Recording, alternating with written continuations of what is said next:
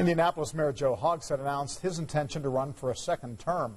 Eyewitness News political reporter Kevin Rader asked the former U.S. attorney if he could promise voters that if elected, he would serve a full 4-year term. And the challenge of being the mayor of the city of Indianapolis, I can assure you, is a 24/7, 365 days out of the year challenge.